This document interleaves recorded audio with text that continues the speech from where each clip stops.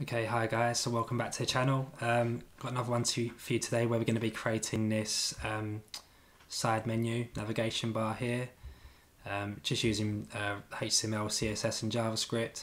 The only change in this video, in this introduction compared to the video, is I've just adjusted the font to Google Fonts Quicksand. But other than that, this is what we're going to be creating today, so I hope you enjoy it. Any questions, let me know below. Cheers. Okay guys, so to begin, I've just created the usual project folder here called navigation. We have our three usual files, so index.html, style CSS, app.js. We'll go into index.html first. We'll just say HTML5 template. I'm using VS Code here. So we'll say in the title, home, and then in the head section we want to link to the style.css. And then in the body, I'm going to link to the app.js with script source. And then I'm going to put a H1 in here as well, called home. So let's just open this with live server. Okay, great.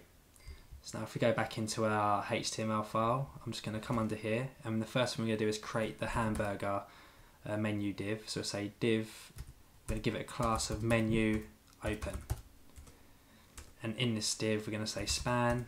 We want 3 span elements in here. So I'll duplicate that twice. Underneath this div, we're going to say add the navigation section, so nav. And in this navigation section, we're going to put another div with a class of menu close. And this is just going to contain 2 span elements. Okay, so staying within the div section, we're going to add we're going to add a UL, and in the UL we'll put an li for list item, and then we'll say anchor tag within the list item. It's not going to link it to anything for now, so we just put a hashtag in the href section. I'll just say home. Going to duplicate this a few more times, and so this will just be our nav links. So we'll say for now about portfolio and contact. Obviously you can put whatever links you want for your website. Okay, so this is our nav section up here. That's all good. So this is all we need to do for our HTML section. So now moving on to the styling, we'll open up our style.css. I'll set the global parameters with a star and curly braces, and we'll say margin, no padding, no box sizing, border box, so that gets rid of all the padding. The next thing we want to do, I'm going to center that H1, so we'll say H1 text align center. Great. And then after this we're going to create the Hamburger menu icon, so the 3 little lines which will be displayed vertically in the top left of the screen here. So I'm going to select this div we created called menu open, so we'll say dot menu open. I'm going to say position fixed, and we're using fixed because when we scroll down the page we don't want this menu to move, we want it to stay in the top left of the screen. Okay, and then we'll say top 1 rem, left 1 rem, and then I want to give this a width of 20 pixels, so it's going to be a small Hamburger menu, height of 20 pixels. Just so you can see where it is, we'll set the background to red for now, but we'll change it later. So we'll say background red, and there it is, it's going to be displayed there. And then we want to do a cursor on there as well, so cursor pointer. So when we hover over that we get the pointer, great. Next we want to, so let me just remove that red. Right, so next thing we want to do is style the actual lines or the span elements within that menu open div. So we'll say dot menu open, we'll say span, and in here we're going to say display flex, and we're using this just to display the lines vertically underneath each other as opposed to being in one line. Next we're going to say width, I'll give this a width of 20 pixels, height of 2 pixels, We'll say a background color of black, like so. As you can see our span elements up here. And then I'm going to say margin top, and that's going to be 3 pixels. Okay, so now you can see they're all spread out. We've got our hamburger menu, so that's pretty much that part done. We're going to move on next to the actual navigation side menu. So we'll select, I'm just going to come in here, I'm going to give this nav a class of nav actually. Okay, so we'll say .nav, and we'll say position, this is going to be fixed as well.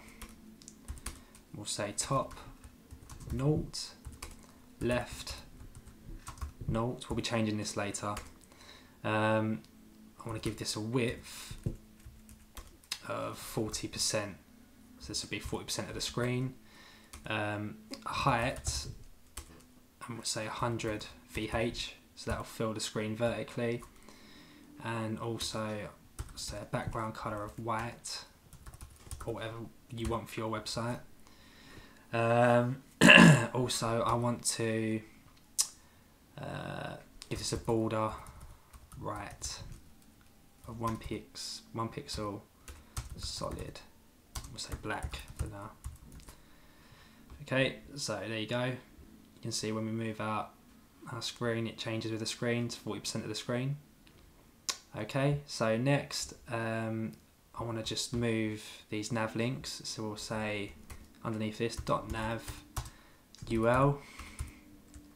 I want this to be, I want to set the position to absolute, because that way we can position it relative to the actual side menu bar. So position absolute, we'll say top 50%. We want to transform, translate that Y, so on the y-axis, so vertically to -50%. You can see that's dead center now. And also just give this a width of 100%, so it fills the side menu horizontally, and then that way we can center the text. So text align, we'll say center, like so, and there you go. Okay, and then I want to spread these links out, so we're going to come underneath this again, say .nav UL li for the list elements. We'll just say margin top. I'm just going to say 2 rem for now. You can see they're nicely spread out now. And also I want to change the text decoration and colour of these links. I just want them to be black with no underline. So we'll say .nav ULLIA to select the anchor tag, and then we'll just say colour black and text decoration none, and that removes the underline.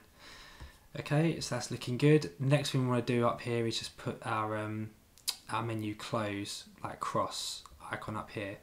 So in order to do that, remember in our navigation section we had this little div here with menu close. So let's do that now. So we'll say .menu close. I'm going to say position, again absolute. We'll say top 1 rem. Left, oh sorry, right. I want it to be to the right. So up here in the top right. So we'll say right 1 rem as well. And then what do I want to do here? I'm going to give this a width 18 pixels and a height of 18 pixels. So let's just see where it is for now. Make sure it's in the right place. Yep, that looks good. Okay, and I also want to give this a cursor pointer as well. Right, so now going underneath this, next we need to do is style the actual span elements. So we're going to say .menu close span, and here we're going to say display flex again, and then we want a width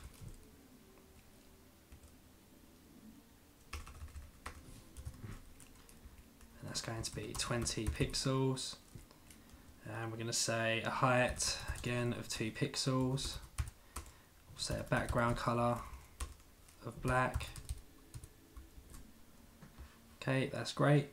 And then what we need to do now is we need to move these actual span elements to form the shape of a cross or the style of a cross. So in order to do that, we're going to say dot menu close, and then we're going to select each individual span element by using the nth child CSS method.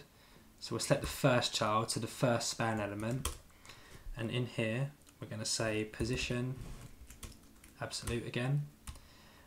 We'll say left -2 pixels, and we'll say top 7 pixels, and then we need to transform this, rotate, and this needs to be 45 for degrees. Okay, and you can see our first span element has formed a diagonal line there. Okay, so we're going to do a similar thing for the second span element. So I'll select the nth child 2, and then in this case it all remains the same except we change this one to 135 degrees.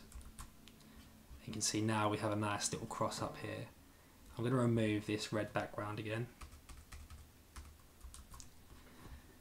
Okay, so that's pretty much, that's looking alright. So now I think we can add some JavaScript to this. So the first thing I also want to do prior to doing anything else is I'm going to copy this nav section here, and we're going to say .active after, because what happens is we're going to use JavaScript to apply an active class to this side menu. So when it's active, it'll be visible on the screen, but when it's not active, and when it's just the nav element, we're going to say left. I'm going to set the left up here to -40%, so it's hidden, like so. Okay, so when we press this button, this toggle up here, the hamburger menu, it will apply the active class to the nav bar, and then we'll be able to see it on the screen. So let's open up our JavaScript page now. Okay, so now first we need to do is our selectors. So we'll say const menu open equals document dot query selector,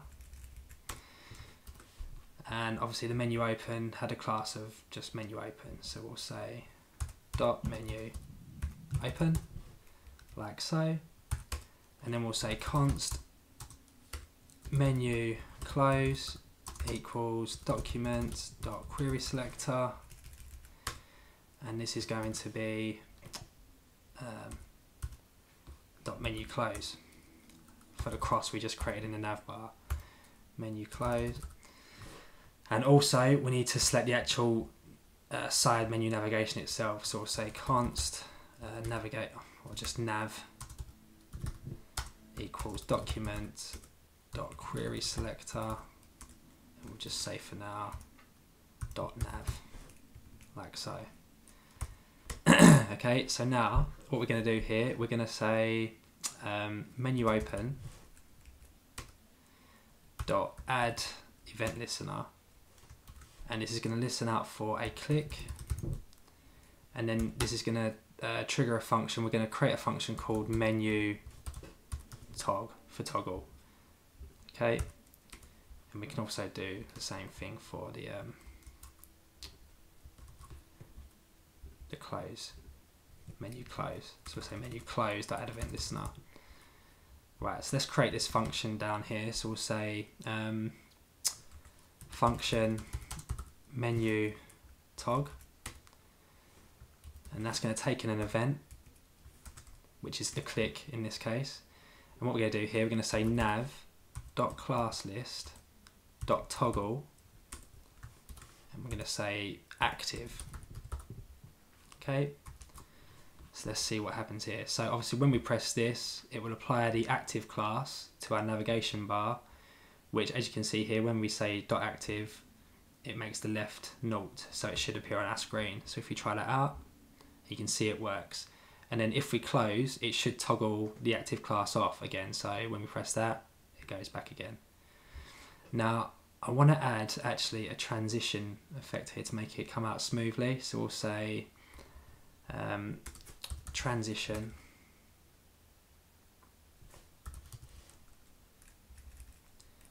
And for now I'll just say 0.5 secs. And I'll put that in the active part as well, like so. So now you can see when we press it, we get a nice smooth slide out. Okay, so that's good. Now also, when we press a link, I also want this to occur for our links as well. So what we need to do here is we're going to say, go back to our JavaScript. We need to create a new selector up here. So we'll say const nav link equals document dot query selector all, because there's multiple nav links. And for now we'll just say did we give these a class? I don't think we did actually. Nice, let's give these a class now as well. I'll just say class nav link, and I'll do that for all of our links. So copy that, paste,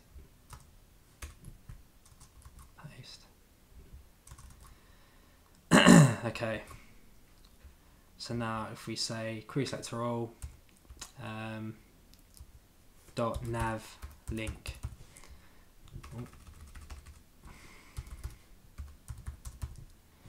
right, and now what we can do here, if we come below this, I'm just going to say nav link dot for each and then if we just say men talk, oh no, sorry,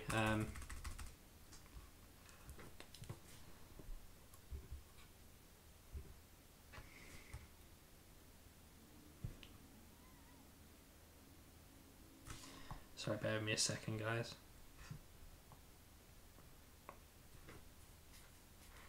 So what we need to do here is say, when we do the for each method, we're going to take in each link, so we'll say link, and then we'll say, do an arrow function here, and we're going to say